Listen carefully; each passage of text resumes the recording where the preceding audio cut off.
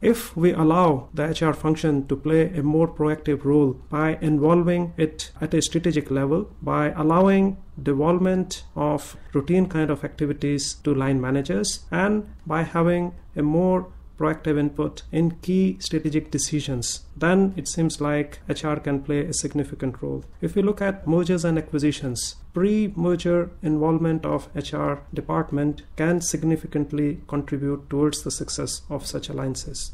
Similarly, if we look at international business negotiations, the involvement of HR heads is contributing significantly in conducting successful international business negotiations.